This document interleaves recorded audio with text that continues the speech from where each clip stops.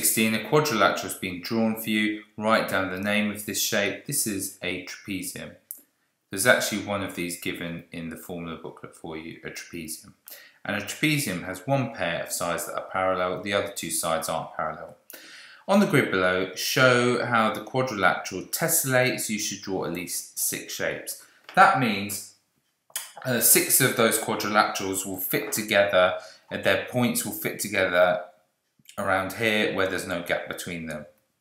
So the easiest thing to do is I'm going to actually just draw this shape out for us. And if you're in the exam, you could do this with a bit of tracing paper to get the idea if it makes it easier for you. Okay, the first thing I'm going to do is I'm going to twist that round there, fit it there. Okay, then I'm going to take another one of those and I'm going to twist it round so it's parallel to here. And I'm going to stick that in there, twist it a little bit too much there and it fits like that. Then I'm going to take that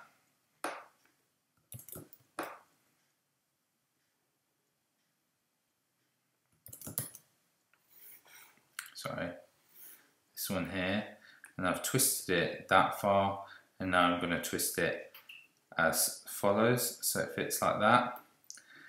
Now I'm going to take that and I'm going to twist it that far, and then that far so it fits in here. And the last one here, this will show it tessellates. I'm going to twist that round to the full twist as follows, and I'm just going to show that that fits perfectly in there with no gaps, and that's a tessellation, and we're done.